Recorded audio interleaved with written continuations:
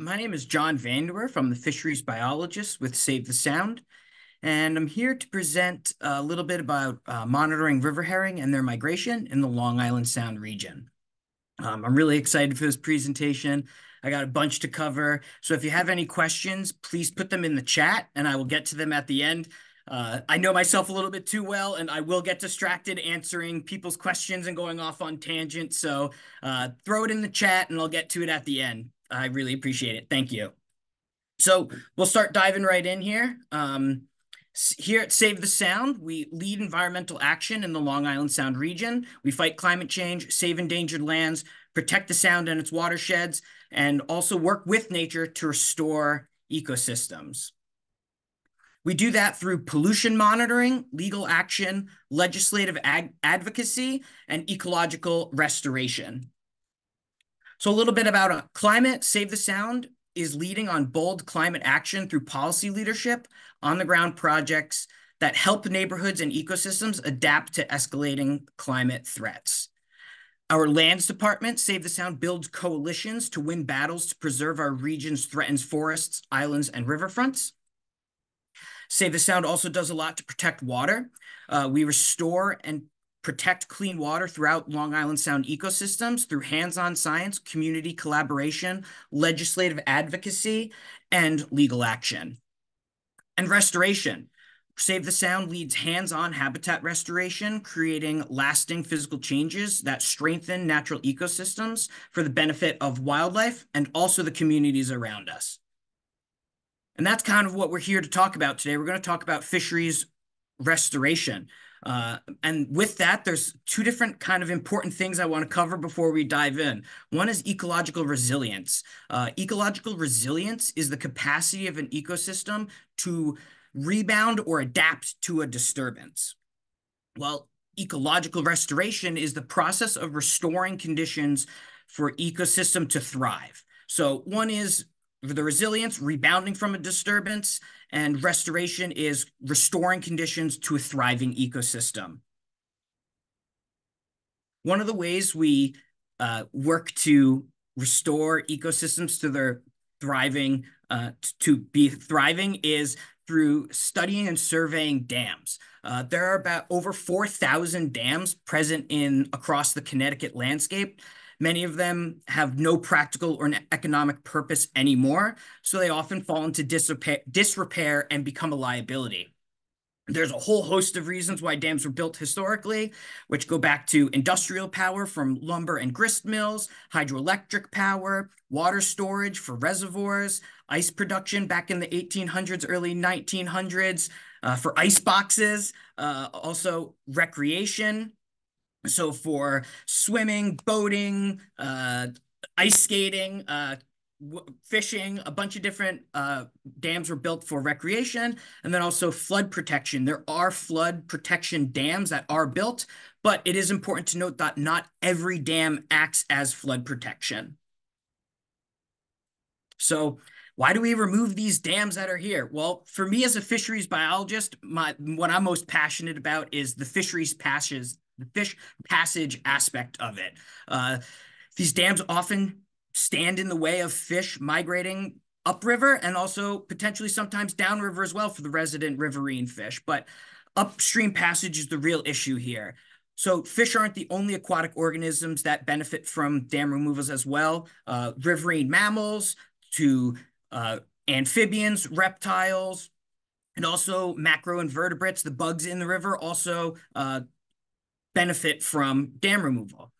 It also improves connectivity. So we're not having segment rivers going through the watershed. It's one free-flowing river, improves water quantity. Some dams actually, after a while, fill in with sediment, so they don't have enough water storage behind them, which can create problems. Along with water quality, dams often create a really nice environment for algae and aquatic vegetation to grow from that slow, warm water with a lot of nutrients getting filtered out to the bottom. So harmful algal blooms can be possible, as well as invasive species from transport. So water quality can improve also with dam removal. Also, a big thing we're doing these dam removals for is public safety. Uh, a lot, like I mentioned, a lot of these dams don't serve an economic purpose anymore, so they're starting to crumble as history progresses. So they often become a liability for the property owner who owns the dam, and anything, any infrastructure, people living, anything downstream, if these dams were to breach, can create pretty big issues. And also recreational use. There's been a couple instances throughout the years where we've seen these dams that have become overgrown, filled in with sediment, vegetation's grown up, so that freshwater resource isn't accessible to anyone anymore because it's all filled in and congested. So with a dam removal project, often we see increased recreational use from kayakers, canoers, anglers, a whole different bird watchers, a whole bunch of different recreational uses can pop up after a dam removal. So these dam removal projects are a single permanent restoration project that creates a more resilient, sustainable watershed. So how do these dam removals help key species? Well, before I get too deep into this, I want to talk about a little bit about what a key species is.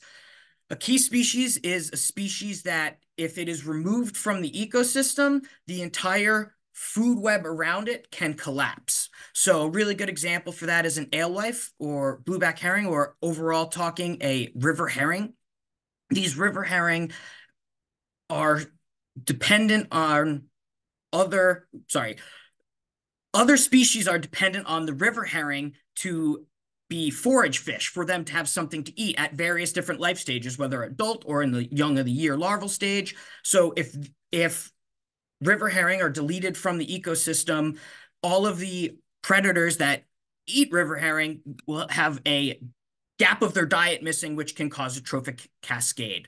That's a fisheries example, but a key species could also be, for example, a rare historic plant in some of these wetlands that are being outcompeted by invasive species and plants that have a more vigorous growth rate. So it expands migration. So dam removals allow these fish to move in and out of the rivers when they need to, and it creates more oxygen in the water. Instead of having a pond where there's a potential for eutrophication or all of the dissolved oxygen to be sucked out of the water through algal growth, the free-flowing river tumbling over rocks and all of that churning actually improves dissolved oxygen levels. It reduces water temperature. The dam creates a pond behind it. That pond is rather large. The sun can beat down on that hot water. The dam creates a higher residence time. How long the water is in that watershed or behind that dam, it has more time to heat up in the sun in the warm summer months. Once that river is free flowing, the residence time drops. The water's not being exposed to the sun as much, so it doesn't have as much time to warm up. So it creates cooler water temperatures. This diversifies the habitat. Not only is it now colder, but there's also that free-flowing water moves some of the fine sediments out of the way, creating more nooks and crannies or interstitial spaces for bugs and small fish and things to start thriving in to create more biodiversity. Those nooks and crannies also encourage root growth and seed dispersion and kind of attenuation, I guess might be the proper word for that, but seeds get stuck in all these nooks and crannies, which can now grow on the riverbanks, reducing erosion. And then after a while, a canopy can grow, which will shade the river over time, reducing more of that thermal radiation coming into that water. So all of this reduces residence time, which we mentioned. The natural sediment transport is now able to flow again. Dirt, rock, sediment is always flowing downstream. If a dam is in the way, the water level behind the dam is slow. All of that sediment, the total suspended solids, sink to the bottom. And then once the water comes back over the dam again, it doesn't have a high total suspended solid load, so it actually becomes an eroding stream again, creating erosion downstream. And dam removal also reconnects rivers to its floodplain. If there's a pond there, there's not much more room for that floodplain to grow in high flows. So if the dam removal, the river's back in its channel, there's more room for the floodplain and the river to expand and contract in its natural path. So dams' effect on wildlife. We kind of started to mention this, but I wanted to give this its own special slide. So dams' effect on wildlife, they can act as a partial or most of the time a total barrier to upstream movement. This is a really big issue for diadromous fish, or fish that spend part of their lives in saltwater and part of their lives in freshwater. Those fish are a link between the saltwater and the freshwater ecosystems. So these diadromous fish include alewife and blueback herring, which are collectively referred to as river herring, American shad, gizzard shad, American eel, and sea lamprey. Many of these fish are considered forage fish, which act as prey species for predators, whether it be aquatic, freshwater, or terrestrial predator, or avian predators. These fish are pretty much preyed upon by anything that can get their mouths around them. Not only is this an issue for migrating fish, it's also an issue for riverine species like brook trout. Brook trout spend their entire life cycles in fresh water, but they still need areas for movement for different stages of their life cycle. Their summer habitat is different from their winter habitat, which is different from their spawning habitat. So if all of those three habitat features aren't met, brook trout populations will decrease. Also, a fish that is pretty cool to me is a long-nosed dace. It's a really small little fish, but their riffle, that turbulent section of the river, they're dependent on that for their habitat. They have the downward faced head. Their fins suction them to the bottom as they're living in this riffle, and they're one of the first species to be wiped out from a stretch of river once the water slows down enough. Not only fish, but also reptiles and amphibians. The annual snapping turtle migration to get to an egg-laying ground can get in the way. Dams can get in the way of that. And also salamander migration, frog and toad migration can all be influenced by dams. Also, we mentioned the aquatic macroinvertebrates, but all of the bugs that is the baseline of the food chain in a river or in any of these waterways, in an impounded area, all that fine sediment falling out creates kind of like a desert. Lots of small particles, a lot of really fine sediment, which does not leave a lot of interstitial spaces or those nooks and crannies in the rocks for those bugs to actually survive and create a thriving ecosystem and food web from.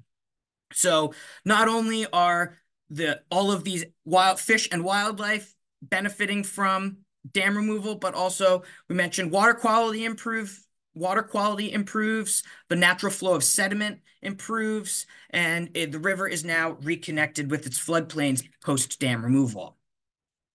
Dams are not the only piece of infrastructure that can influence aquatic organism passage.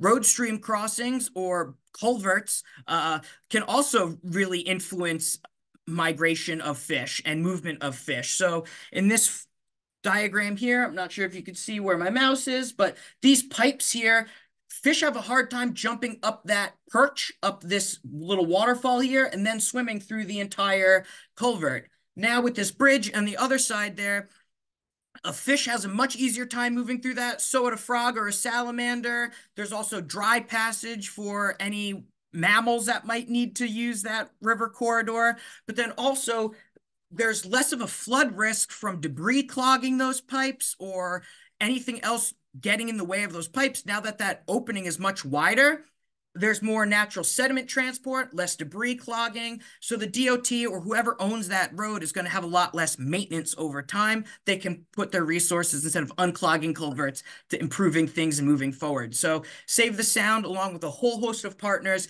is actively working across the state of Connecticut and now into New York to really focus on these road stream crossings and help towns come up with designs and move forward to really address these culverts that have just as much of a detriment to fish and wildlife as these dams do. So I mentioned river herring a couple times now, so I want to talk about why they're so important. So alewife and blueback herring, the two different species of river herring we have here, are anadromous fish.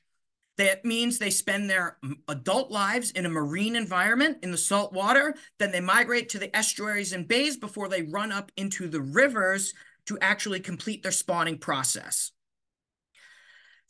They take about 3 to 4 years to reach sexual maturity. They're considered a species of concern. So they're not yet an endangered species, but they are a concern, and they are on their way if trends continue to becoming an endangered species. They're categorized as a schooling fish, so they're always with multiples. It's really, really rare to see one single alewife or blueback herring. They're a schooling fish. And there is a moratorium for them in New England, which means there is no take for mostly any reason. There is actually some pretty hefty fines that go along with them. So a little bit about a description about alewife. So we know what we're looking at if we see them in the wild. They're streamlined. They're laterally compressed like a hot dog, not a hamburger. They swim this way.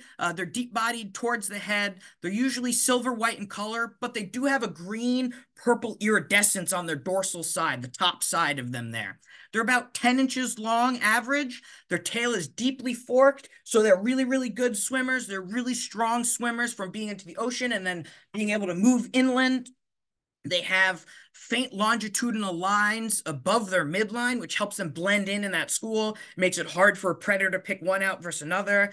A really cool thing is they have a dark false eye spot here behind their gill plate, which really confuses predators because they can't see up or down, and they have no clue where one fish starts and the other one starts because of that fake eye.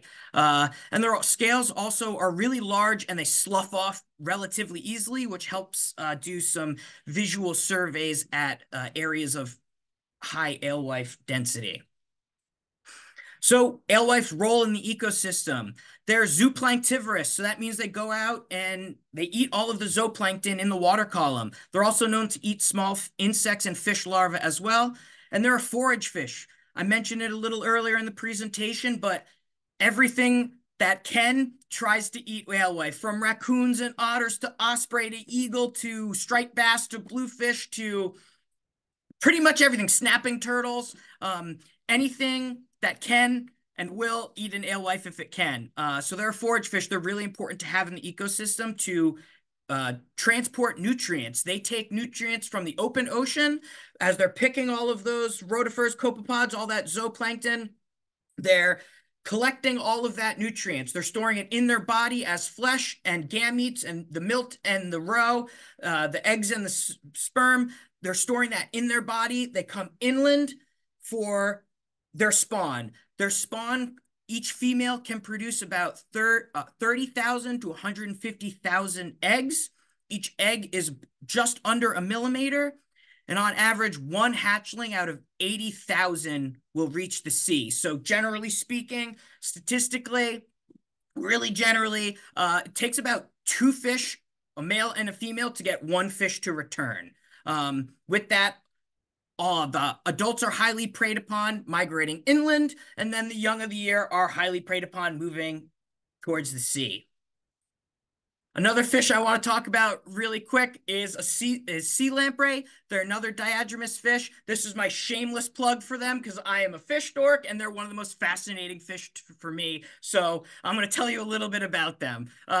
So in the spring, they migrate inland from open ocean into streams. This chart is from the Great Lakes Fisheries Commission. It says March to July. In Connecticut, we usually see them around May. They migrate into the streams and start building a redd or a fish nest. The really cool part about them is they actually take rocks and unembed them from the stream bed. They dig them out, make this big nest. So they're actually manipulating the habitat around them as they're building a nest. So then they spawn all of their eggs into this big rock mound. They hatch. It acts as an incubator. From there, the adults die. The young of the year, the larval phase, they're referred to as amicetes. The amicetes stay in soft, silty bottoms anywhere from 3 to 10 years, depending on the resources in that river.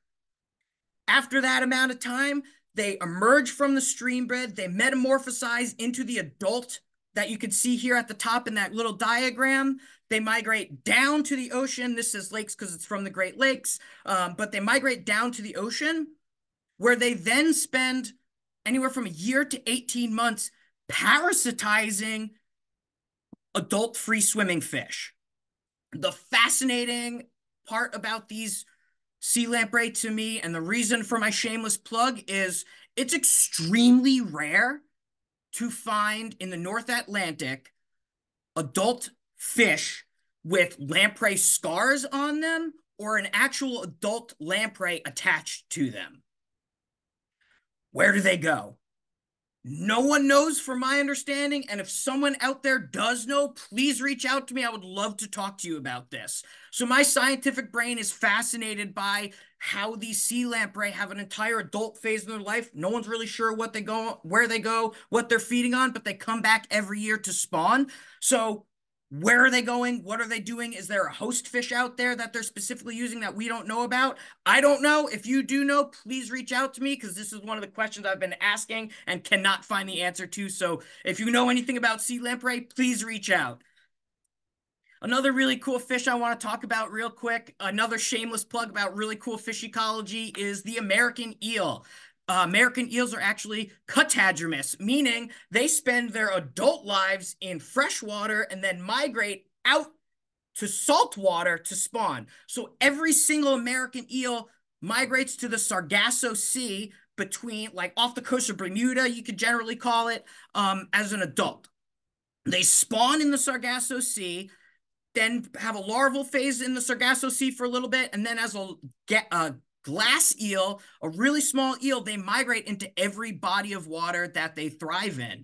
And the cool thing about a glass eel stage is that they're so light that they don't break the surface tension of the water. So as long as they're in continuous water, not breaking the surface tension, they can climb vertical walls, staying in the water. So really cool. Then they become elvers. They get full size in the actual rivers and then out migrate as a silver eel, which is, generally speaking, thickness might vary, but they're like about the size of your arm as they're migrating out to sea. Super fascinating, really cool. A lot is known about them compared to the sea lamprey, not as much.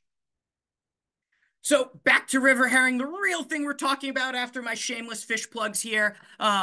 River herring population is declining from various different reasons, from water quality degradation to habitat loss and bycatch. River herring populations have been reduced over 90%, which is one of the reasons why we're doing this restoration, is to help protect and make this keystone species thrive.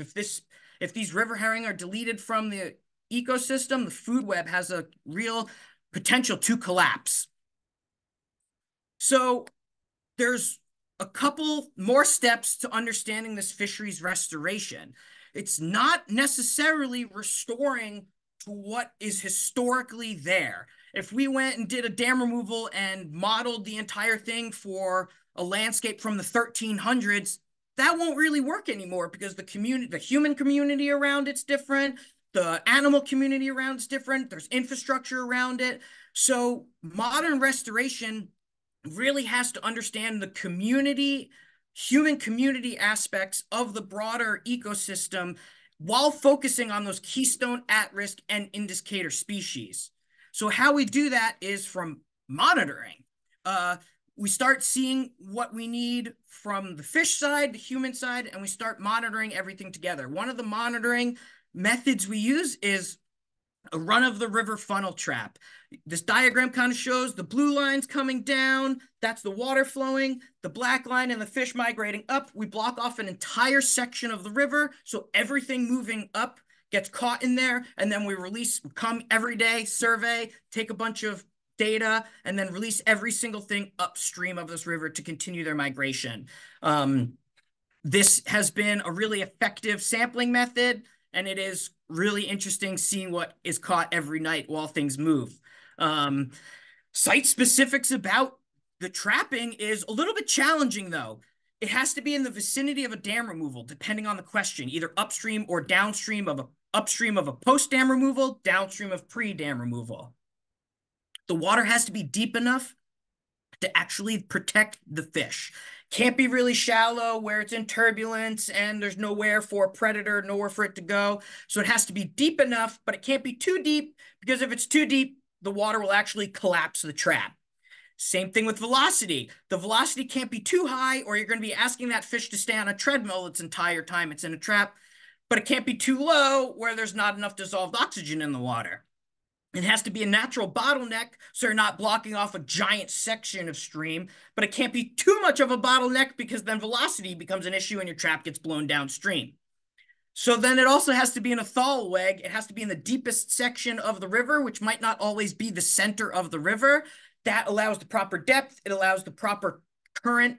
It allows proper, I'll call it in diagram B here, turbulence, chaotic energy, so fish can get down behind it, a rock or something, so it's not just sitting on that treadmill. So site selection for these trapping sites is a little bit more challenging than just, here's the dam, here's where we're going to trap. Takes a little bit of picking and choosing and trial and error. So here's a little bit of, not a little bit, here's the trapping data from over the years. Save the Sound has been trapping. So start off with Pond Lily in the West River here in New Haven. The dam was removed in the winter of 2016. So the immediate following year, 3 river herring were captured. Following year after that, 34. 2019 was a year of really high floods. It was exceedingly challenging to keep the traps in place with really high flows. So we had 7 fish, bounced back up in 2020, record high 2021, 3 in 22, and 57 in 2023. Hyde Pond, the dam was removed that same winter, 2016, 2017, nothing returned. 2018 was an incredible run of over 1,000 fish. 2019, that high flow again, blew the trap out of place a bunch, really hard to keep in spot, lost fish just swimming by the trap in the high flows. 2020, sorry, the numbers were higher. 2021 was back up pretty high. Whitford Brook is actually the same river where Hyde Pond Trap was. So this was as the funding to monitor Hyde Pond was wrapping up. We started looking at barriers upstream. So we were doing surveys to see if the next barrier upstream was indeed passable or not. So the years overlap. So we were seeing here in 2020, there's over 300 fish downstream in Whitford Brook, but where we were trapping, no fish were able to make it, indicating that that was a barrier. There was a barrier between the trapping site and the hide trapping site. Same thing for 2021. There was almost 600 fish. None of them made it this high in the watershed. 2022, there was a large storm that breached the barrier. The fish were able to make it up. 2023, beaver moved in and clogged up the breached barrier again, making it a barrier where the fish were no longer able to make it back up. So that was an interesting bit of data. The Norwalk River, I think some of you out there may have helped me trap this river. This was a really challenging river to trap. The hydrograph, or the amount of water moving through the river after storm events, it was very high and then would drop really low. So it often blew the trap right out of place. 2020, trap was gone. It took a couple weeks to find it way downstream. So thanks for the TU members who were actively helping me search for that trap and recovered all of the pieces.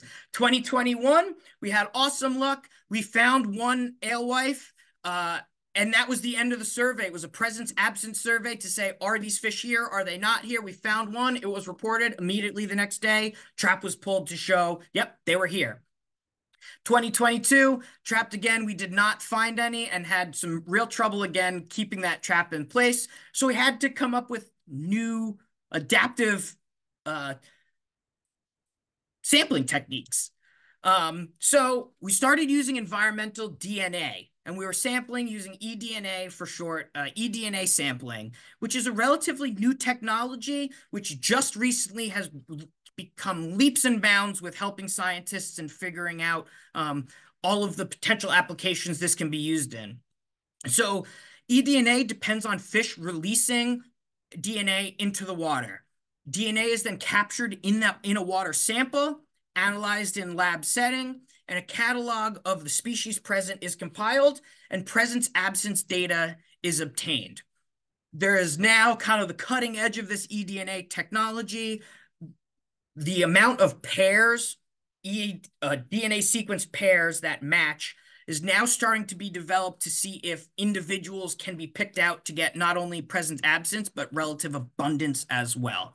Currently, right now, I'm not 100% sure if it's to that point, but if there's an eDNA scientist out there who would like to talk more about that side of the technology, I'd love to chat. So please reach out. So in 2022, we did our first sampling. I was really excited about it. We did the entire North Shore of Long Island Sound, so Connecticut and Westchester County. There was 2 sampling days. We were aiming for an early and a late season, but by the time funding was acquired and then the sampling kits actually came, we ended up getting a kind of a late and then a kind of really late sampling season. But it worked out because we did get diadromous fish in our samples. So just to quickly here, this is what the samples look like. There's a syringe, it's 60 cc's. Push it through this filter here, cap this filter, put a preservative in it, ship it off to the lab, and then we get the data back. So here's the data. I know the slide is kind of chaotic, but I wanted to show everything that popped up in these surveys, just in case anyone out there was curious. But the main thing to focus on is these green. These are our diadromous fish. Blue is resident. This orange color is actually mammals. Purple is birds. And this lighter yellow, I'm going to call it, is saltwater fish. So first things first, after this, that American eel were captured in every single survey. Really interesting. Blind Brook here had a gizzard shad as well. And the Byram River, which is the border of Connecticut and New York, had American eel, gizzard shad, and actually blueback herring as well, which was really exciting to see.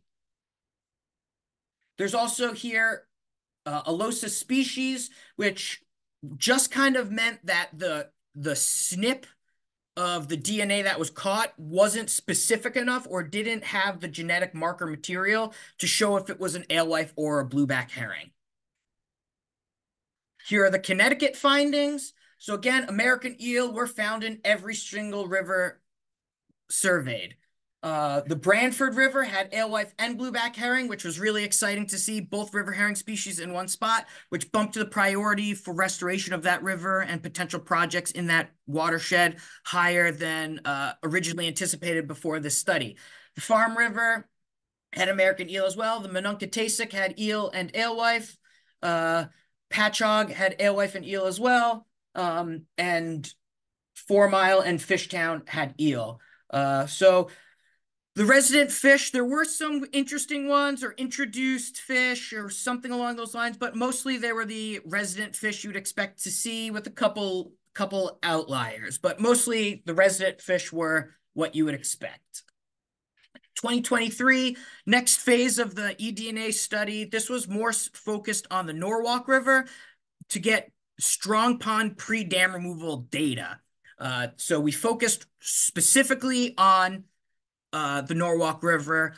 My next slide has a little bit more information if you're not familiar. So this one, we had the samples early, so we got an early samples date, a mid sample date, and a late sample date. This coincides with when the fish run actually starts, which generally in Connecticut, it starts late February to mid-March, then goes through about June. So we tried to get samples throughout the fish run season. Like I mentioned, the syringe, the 60 cc syringe, the methodology for the sample kits was the same. So like I promised, a little bit more information on Strong Pond. Save the Sound with a whole host of partners developed a plan to remove the Strong Pond Dam, which was a barrier to fish on the Norwalk River in Wilton, Connecticut. And this restored 10 miles of migratory riverine corridor for fish and improved connectivity for resident fish for spawning and thermal refuge habitat. So here are the results from the early findings. These are 100% matches. That means an entire sequence, an entire genetic code was found and positively identified for all of these fish. Again, these blue are the resident fish, the green are diadromous, red here is a mammal. So first sample, American eel was the only one surveyed for a diadromous fish. Mid-season, American eel, there was more 100% pairs. Then we also got the sea lamprey there, which I was very excited about because the year prior with sampling, they did not come up on our surveys, even though there was visual surveys and documentation, photo documentation with timestamps and geolocated pins of where sea lamprey were making nests. This year, we actually got them in the eDNA surveys, which I was incredibly excited about. And then late season, back the only diadromous fish was American eel again.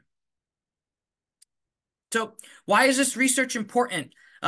It shows the presence absence of these fish, not only the diadromous fish, but all of the other fish in the rivers as well. So if there's any of those river specific fish, we can know, we could track that over time to see if 20 years from now, if there's all pond specific fish there, what's going on. So having presence absence data and showing the managers and the biologists working with these fish where these populations are or are not is really important. So it captures that entire species assemblage instead of just one specific fish. So it's a little bit easier to prioritize the rivers by knowing everything that's in them and what each of those fish indicates. So what did this research show? It showed that river herring and other diadromous fish are present post-dam removal at these sites. Alewife, blueback herring, American eel, sea lamprey, and gizzard shad have all been documented at Save the Sound restoration sites.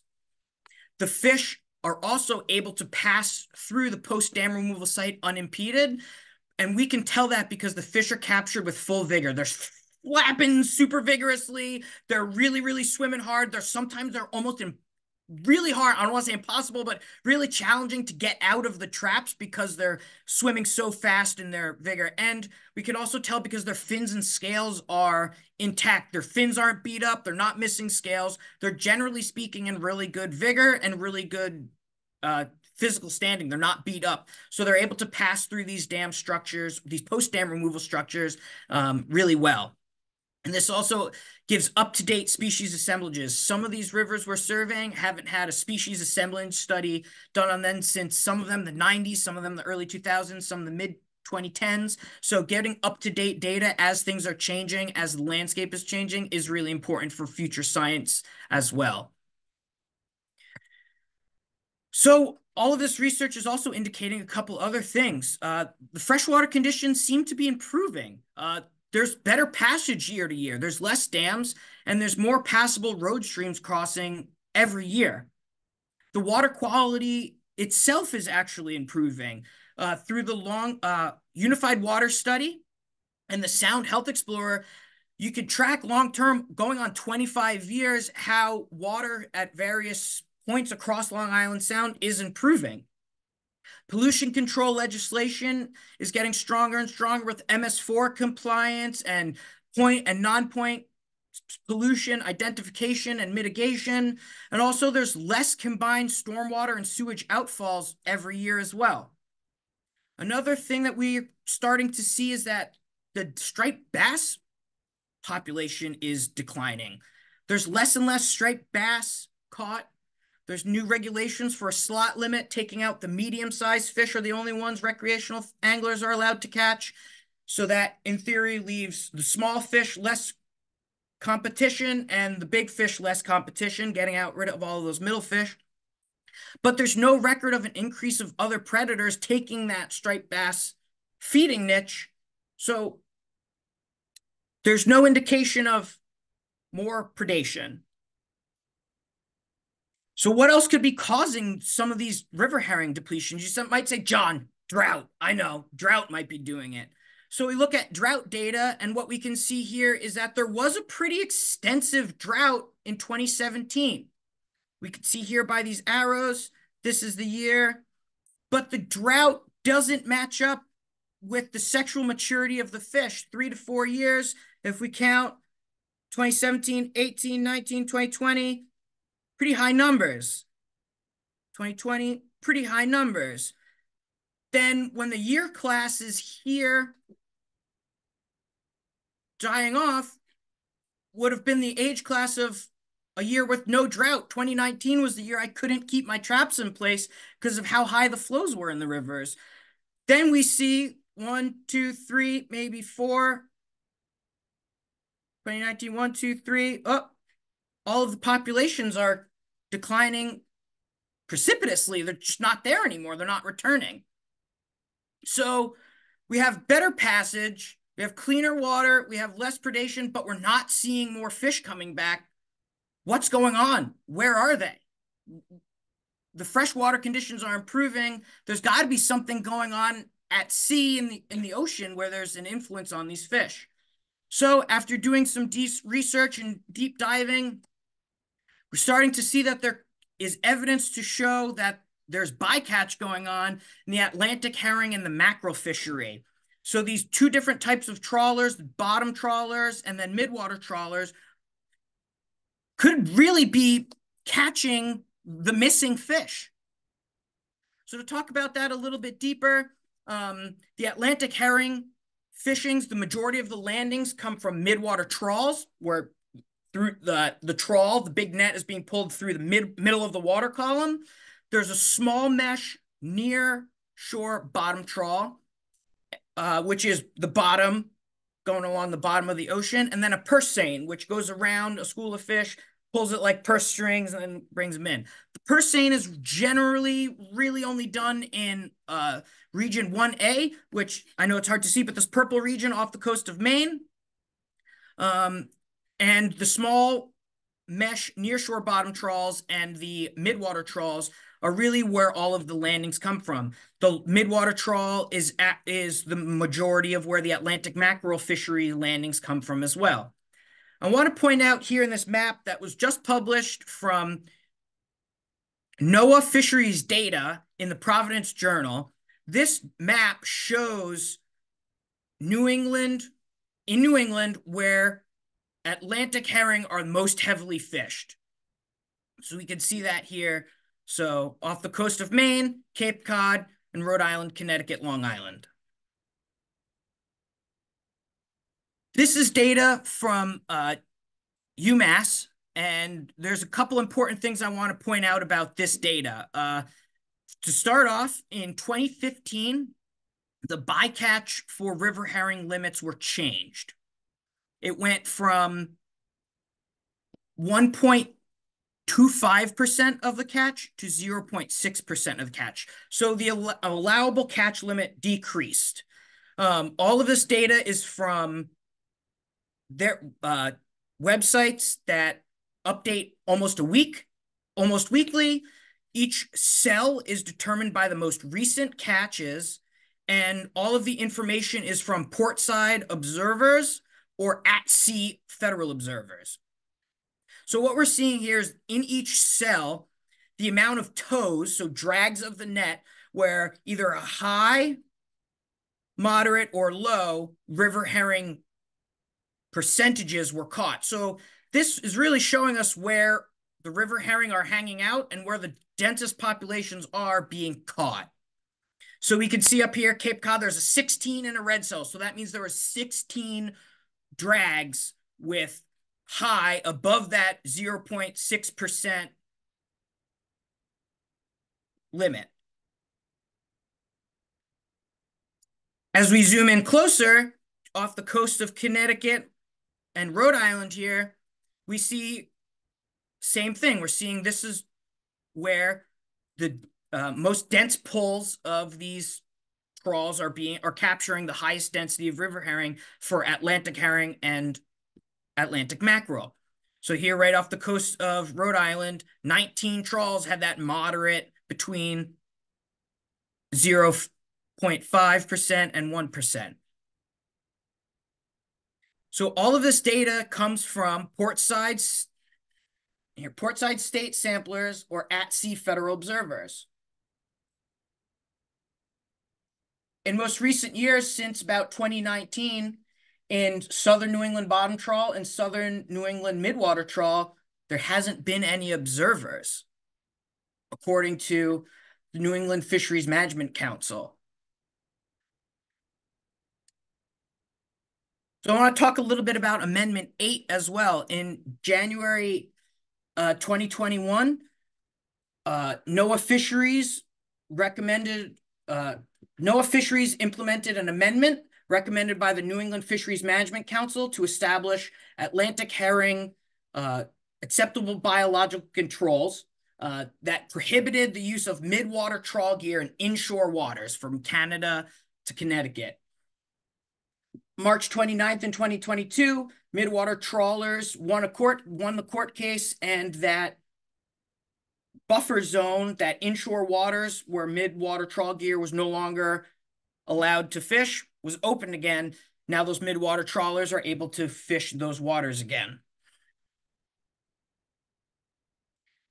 That section in Maine did not go away. And you can see here in this map,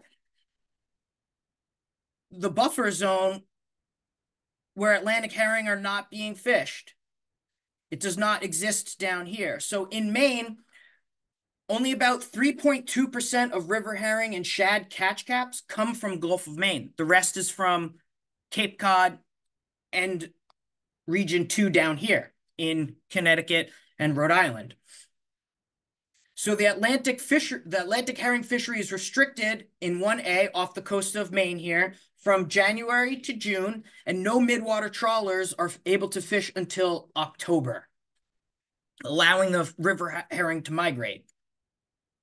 So there's some suggestions from our end that we'd like to put forward, and funding and observers needs to be more vigorous at portside at minimum. Increasing of the observer coverage is critical to be protecting these fish. I also like to propose investigating time area closures instead of just complete closures, time area closures for river herring to be able to migrate in, the juvenile to migrate out, and then also still have potential to fish. So time area closures around these river herrings is really important.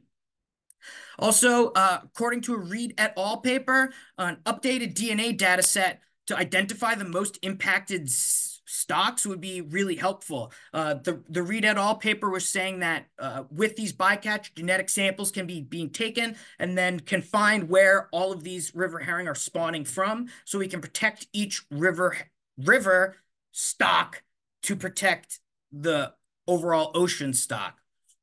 And then investigate reducing the river herring shad catch caps as well. So ways you can help. Save the Sound is a 501c3 nonprofit. So our goal is help from government agencies, private foundations, corporations, and generous donors. And you can also become a Green Guardian today. So with that, thank you very much, and look forward to answering some questions. So we have one question in the chat that I'll read from Jeff. Should hatcheries look to try and cultivate herring to help restart waters that have recently been opened up, like above Dana Dam in Wilton? Or is it feasible to raise/stock herring? Great question. So the state in the past, when river herring numbers were really high, were doing what was referred to as seeding programs, where they would take pre-spawn adult river herring and truck them to a river where the population of river herring was not as robust. These adult fish would then spawn in that river, out migrate to the ocean, following year would move back to their natal stream where they were raised to spawn again. But those young of the year, 3 to 4 years later, will return back to their natal stream, so wherever they were trucked to. So that is one way that cultivating river herring has been helpful and successful in the past in rivers throughout the area. Actually raising them in hatcheries has been proven to be rather difficult based off of the life changes that they need for spawning, but it is not impossible. There are landlocked alewife and blueback herring populations that do thrive just in freshwater, but from my understanding as not an aquaculturist, river herring in hatcheries is quite challenging. So that's where that seeding comes in of wild fish back and forth to create the natal stream, a more robust natal stream population.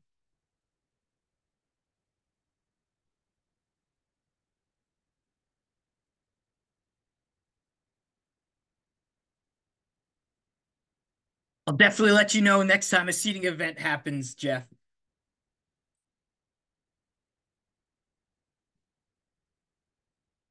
Any other questions? Feel free to fire away.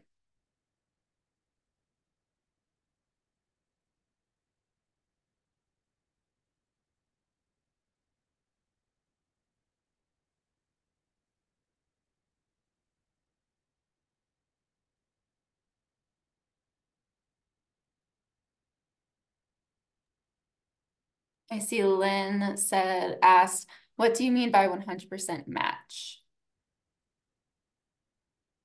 Oh, in the eDNA section, 100% match.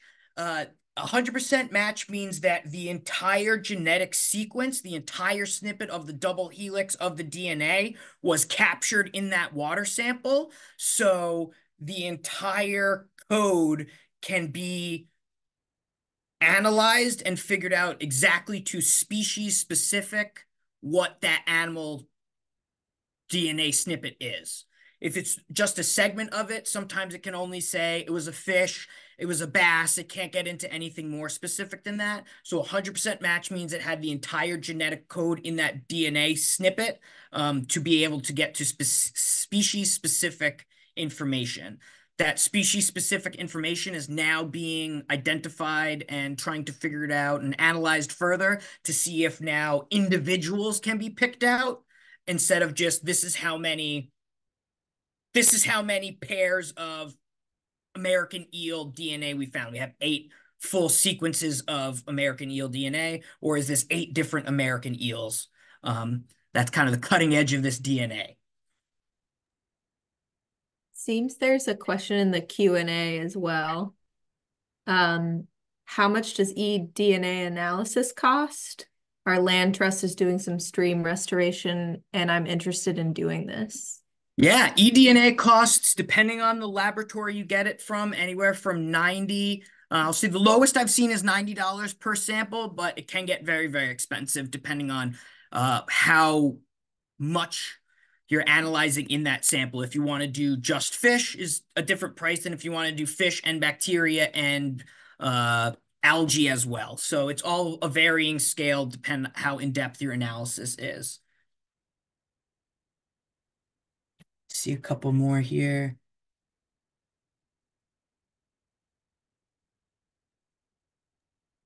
I can read the one from Abby. Do you have Yeah. resources / suggestions on how to best contact local representatives or other ways to get involved to advocate for increasing observer coverage and or time area closures? Yeah, there are meetings held by the New England Fisheries Management Council. Go on the New England Fisheries Management Council website. There's a meetings tab. You could get on there. There's public comments, and that's a great way to get started and would be super helpful. I believe there's one coming up in a couple of weeks. The exact date is evading me under a little bit of pressure, but if you have any questions, feel free to email me and I'll set you up with anything you might be interested in. We are also working with regional and federal level to address bycatch. That's part of the New England Marine Fisheries Council meetings, and also other policy things that the Soundkeeper Bill Lucy is a little bit more involved in than I am on the more of the legal legislative side.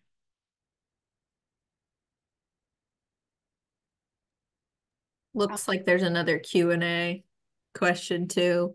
Who is responsible for providing observation on the herring fishing boats? Great question.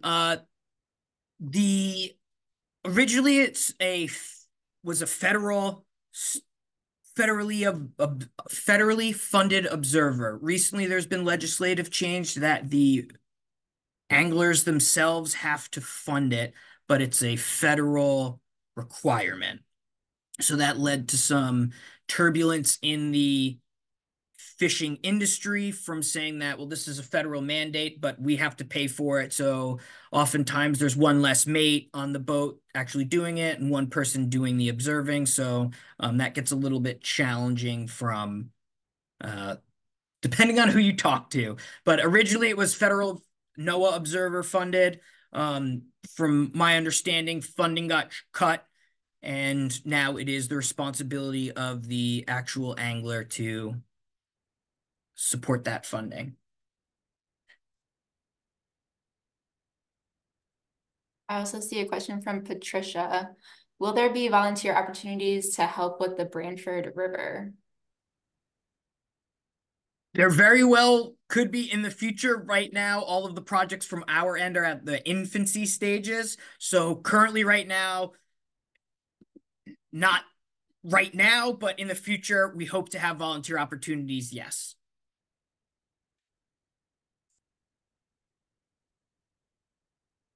See one from Pam too. We do have plans to widen our research. Currently, right now, we are applying to a bunch of different funding sources for eDNA work.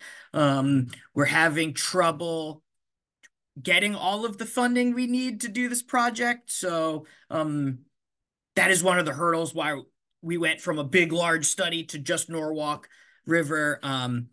But we do plan on it. We're just not having the easiest time acquiring funding.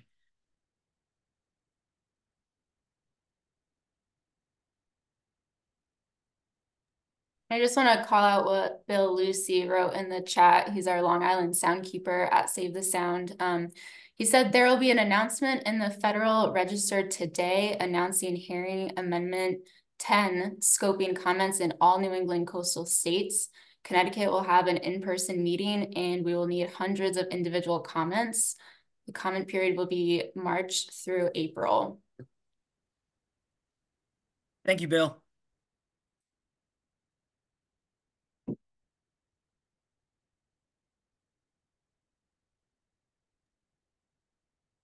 It looks like we have. We'll make sure to send out a note to everybody. So if you join up as a member, if you're not already, we're gonna as soon as we're get the schedule lined out, we're gonna let everybody know, give you the links to where the comments are and a bunch of talking points, example letters, that type of stuff.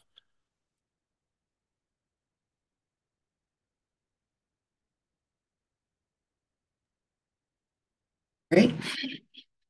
Any more questions? There's two more questions in the Q&A. Perfect. One is the 10 Mile River part of the West River watershed? I believe it's part of the Quinnipiac 10 Mile River. And then the other comment is, why spend money to remove dams when bycatch is only monitored is only 6%?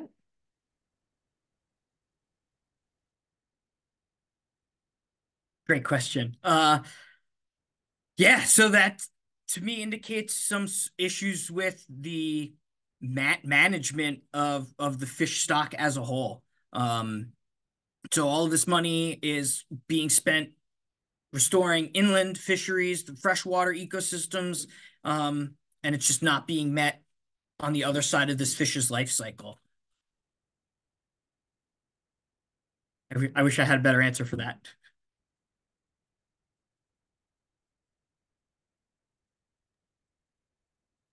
And I know we're coming up on 1 p.m., but there's just one last question maybe that we can get to. From Stuart, there was a research done on chemicals in tires that were killing salmon fry in the Northwest. Has this been tested on river herring? From my knowledge, it has not been tested on river herring yet.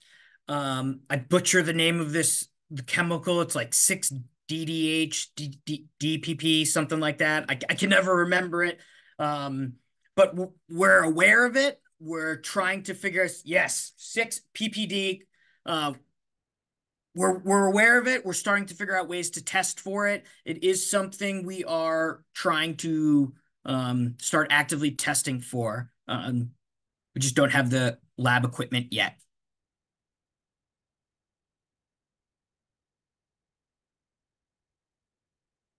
Well, I don't see any other questions, so I think we'll wrap it up here. Again, I'll include the recording in a follow-up email, and I can include John's email as well if there's other questions that come to mind. But Thank you all so much for joining. Thank you, Jon. And I hope you have a great rest of your day. Thanks, everyone. Have a great day.